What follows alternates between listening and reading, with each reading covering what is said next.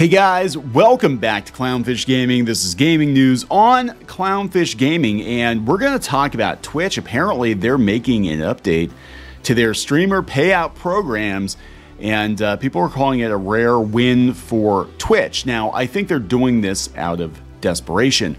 A lot of streamers are jumping ship to other platforms like YouTube and Kick and even Rumble. People are leaving Twitch because, to me personally, it doesn't look like a very safe bet. Amazon has gutted Twitch recently. They laid off like a third of their staff. We had the CEO coming out and saying that the company is not profitable. It has never been profitable. And Amazon is looking to save as much money as they possibly can. And a company like Amazon, they're only going to allow something to be unprofitable for so long before they shut it down or sell it off. So I still don't think Twitch is a very safe bet for most people, but that's just me. That is my opinion.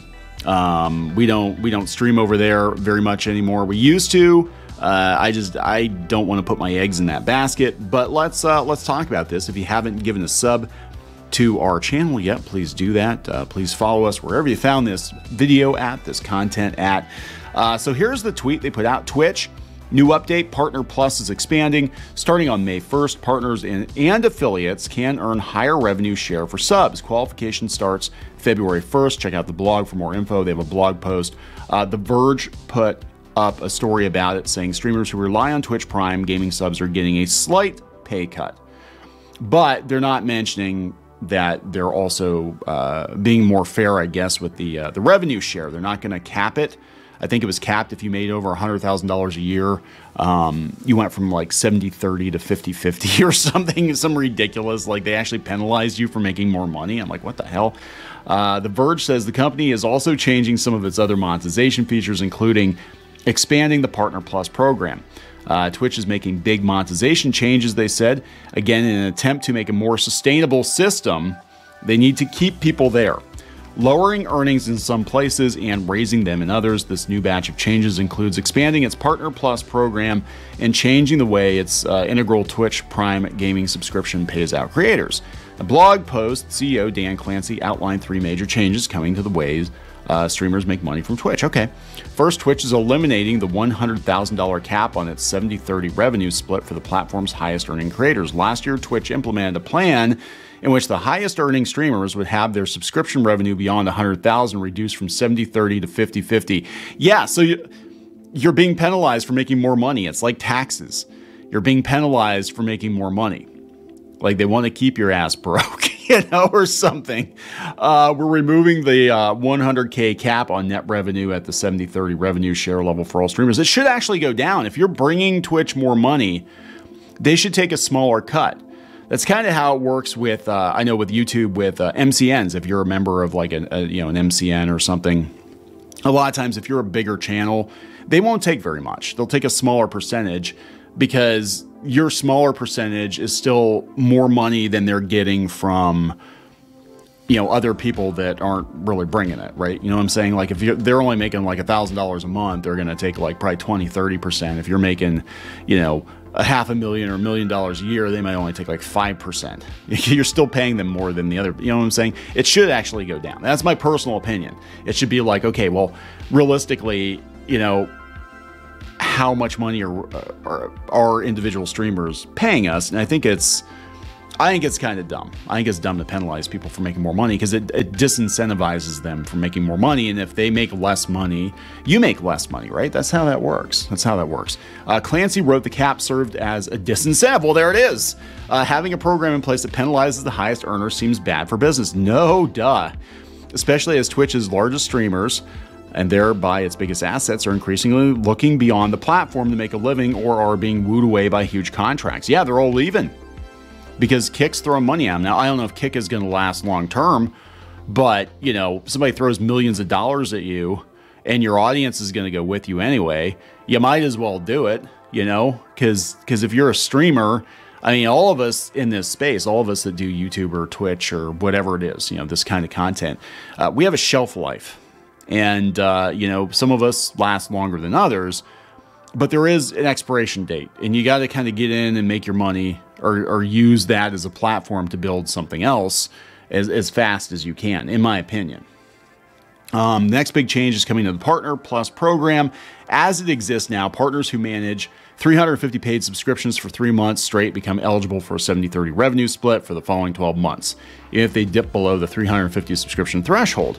In the new program, Twitch is adding a new revenue split tier, 60-40, retooling the thresholds at which creators can qualify for the program and expanding the program beyond partners to affiliates.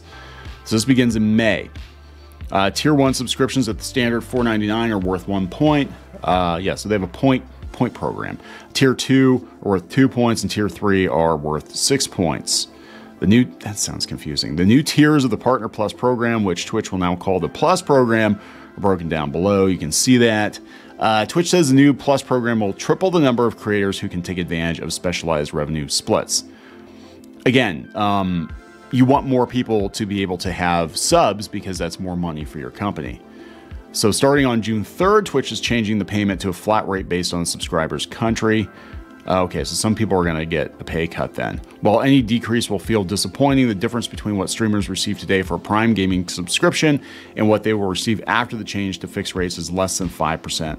In the vast majority of, so it's just a very small percentage of people, but most people, it sounds like it's actually a more favorable deal. So it's either that or Twitch shuts down. I mean, it's like, take your pick. Would you like Twitch to just shut down? Because I think I honest to God think Amazon would just shut it down. I think they would. I think they just shut it down. And they tried doing the artistic nudity thing that lasted like a day because people were just abusing that. And I think that was a last ditch effort to stave off the layoffs. And there were, massive layoffs at Twitch, and I think they were just trying to make money. I don't know. This just feels like desperation to me.